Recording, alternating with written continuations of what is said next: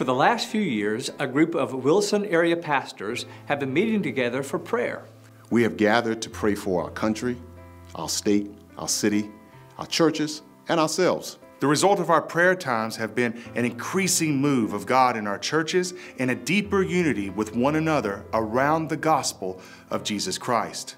By God's providence, this uniting focus of prayer came right before our nation was plunged into a time of deep trouble. 2020 saw the devastation of COVID combined with political unrest that threatened to tear us apart. The following years have seen those challenges continue and, in some cases, worsen. Through it all, this group of pastors has steadfastly continued to meet together to seek God in unity. As we have over the past 4 years, our city is coming together for a time of united prayer.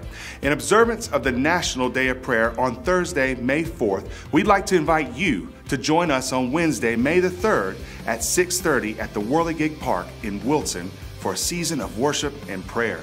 Together, as the united body of Christ in Wilson, we will lift up our country, our state, our city, our churches, and lastly, ourselves. So bring a chair and join us for this amazing evening of prayer.